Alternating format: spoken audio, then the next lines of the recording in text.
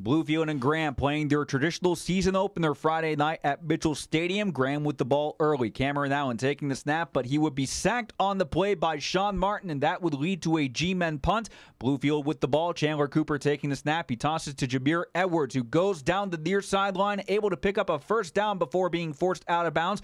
Very next play, Cooper giving the ball to J.J. Davis, who will also pick up a first down before being taken down inside the red zone. And on that same drive, Cooper hands off up the middle. Arnold Martin scores the first touchdown of the game. Bluefield with the early lead. Next drive, Graham's ball. Allen's pass scooped up off the ground and would lead to a Graham first down. As that drive would continue, Allen keeping the ball. He runs up the middle for another G-men first down. But then on the very next play, Allen taking the snap, trying to look downfield. Deontay Powell-Woods with the sack, and Bluefield would get the ball back, and they would capitalize again. Cooper throwing downfield to Isaiah Johnson, who catches the pass in stride into the end zone for a touchdown as Bluefield wins the season opener. Final score 38-14.